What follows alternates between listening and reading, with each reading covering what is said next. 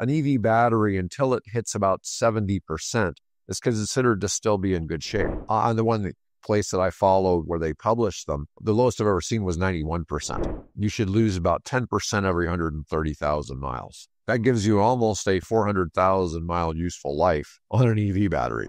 And used EV rebate creating a price floor at $25,000. And the reason is, if you can get one of these used EVs cheap enough as a dealer so that you could sell it for $25,000, the buyer gets that $4,000 tax credit. So what happens is that you see a lot of $25,000 EVs, or cases where if it's close, they'll just go ahead and sell it for that because somebody's not going to buy a $26,000 EV and not get the tax credit.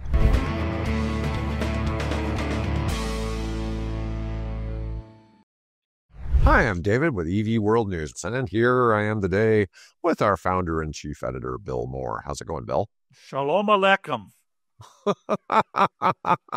And peace be with you. And peace be with you.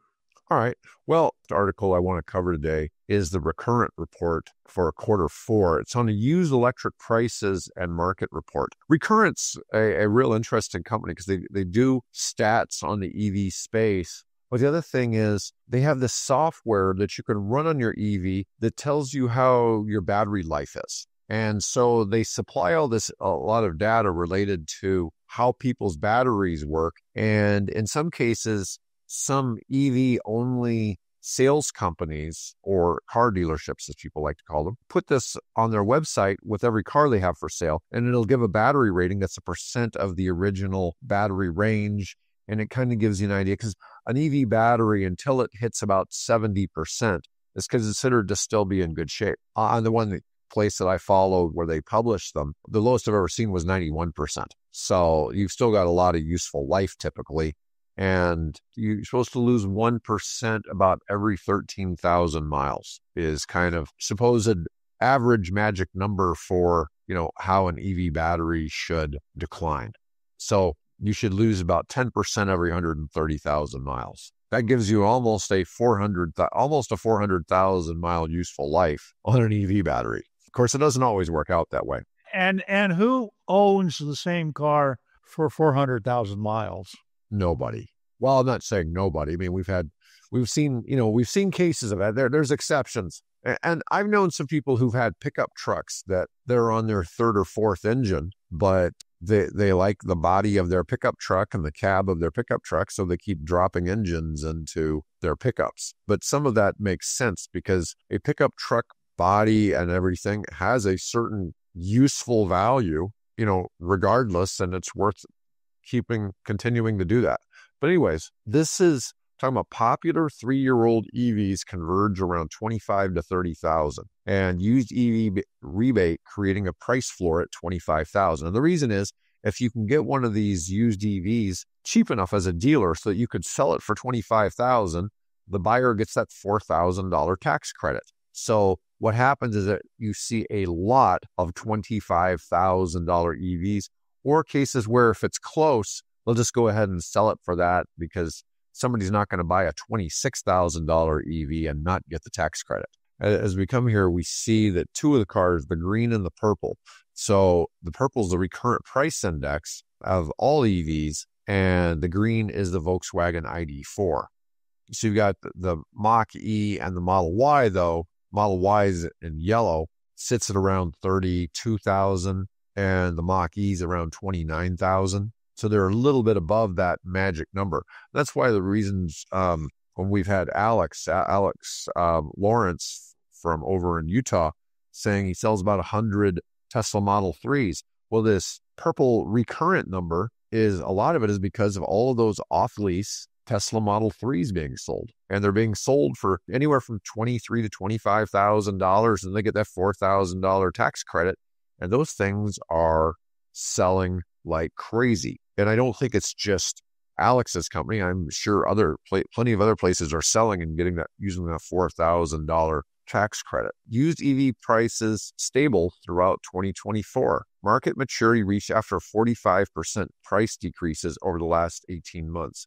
Well, a lot of that was cars really went up in value during the pandemic. There was all these supply chain issues, different things. I knew people who had bought used cars in like 2019 and 2021. 2 years later, they were being offered more money to sell their car for cash than what they'd paid for it 2 years before.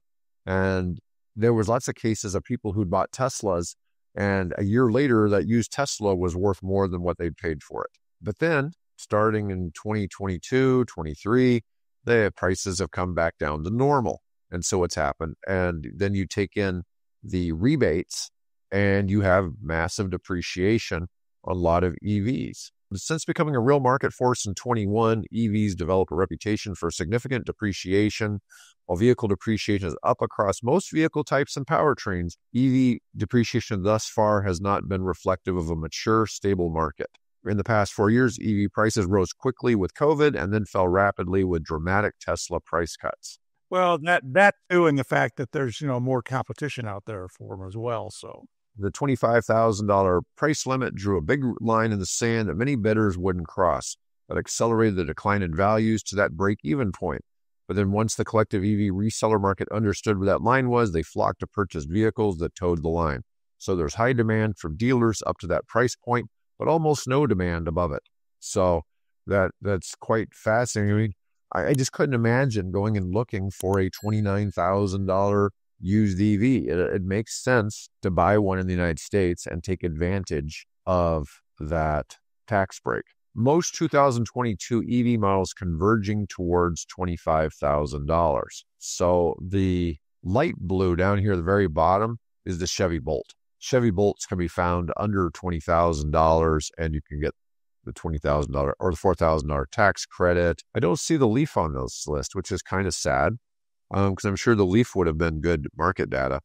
So this number here, the second one, it's even occasionally got some coming under $20,000 here on the Model 3. I have seen some that have definitely been cheaper, but if you look at a lot of places like Car Gurus and other places for used car prices, there just aren't a lot of used EVs for sale below 25. They get snapped up pretty fast. Now, a lot of places in the ad, it may state, they usually have a picture, it'll say price includes the $4,000 tax credit, or it'll at least say eligible for the $4,000 tax credit. Some sites like Carvana, they have a separate page just for tax credit cars. So you can hit a link on their site for that and see what all cars they have that are eligible, because it's not just EVs, it's also the plug-in hybrids that are eligible as well. That just have to be below $25,000, and you have to be below a certain income limit, which isn't terribly hard to hit.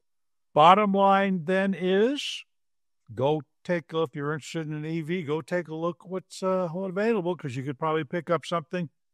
It may have 50 to 70,000 miles or something on it, but you can pick for under 30,000, probably close to 25. And if you throw the tax credit in, you're looking at $19,000 or $20,000. One of the things is, and people are reluctant because they think that you see all these things like, what is it, that EVs are disposable. They only last for 50,000 miles or some crazy crap like that. And they all have a minimum of 8-year, 100,000 mile powertrain and battery warranty. So, and then when you get into something, now Tesla does that minimum on the rear wheel drive, but when you move up to the long range, it goes to 120,000. And if you go to one of their premium vehicles, it goes to 150,000. And then if you were to buy a used Rivian, which they didn't even have in there as examples, the used Rivians have 175,000. So, I mean, there's a lot of, room and a lot of life left on. Now, do they still have other issues? Sure. The most common thing I see people replacing are either things like door handles, trunk releases, windshield wipers, but those aren't something that you wouldn't have issues with on a regular car as well. I mean, you're going to have more frequent tire replacements. Not a lot. It's probably 20% more often that you're replacing tires, but you're not going to be replacing brakes. So, you've got kind of a trade-off there. What you save in brakes, you might make up for with spending more on tires. But, there's just a lot of things. You're not doing oil changes, so there's a lot of things you're not doing. If you go to buy one, make sure you don't buy an extended warranty with free oil changes. Exactly. Yeah, exactly. Yeah, I'd be bundling that with every EV if I was a dealer. Free oil changes with your EV. Exactly. Yeah. Hi, I'm David with EV World News. If you like this video, then please press the like button. If you like the content and would like to see more videos on electric vehicles, then please hit the subscribe button. If you have some feedback for us, please let us know in the comments. Have a great day.